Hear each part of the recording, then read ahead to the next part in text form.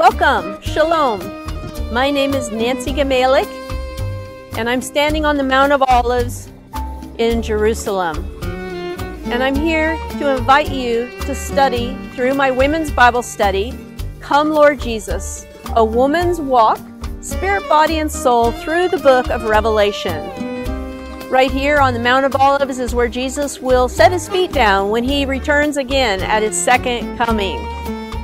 And studying through the book of Revelation chapter by chapter, you will learn why Jesus gave this important message to his church. It's a book of hope. It's an anchor for our soul. It tells us that God has good plans for his people. It's also a book of exhortation to the churches to be overcomers and the promises that Jesus gives us for those who walk with him, those who are his.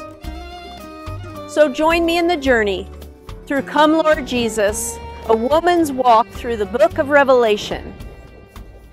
You will be blessed.